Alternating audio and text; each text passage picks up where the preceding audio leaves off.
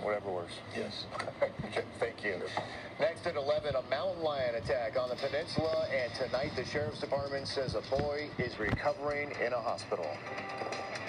The 11 o'clock news on KTVU Fox 2 starts now. And good evening, everyone. I'm Mike Meebeck. And I'm Julie Hayner. Tonight's mountain lion attack happened in a rural and mountainous part of San Mateo County, a few miles south of Half Moon Bay.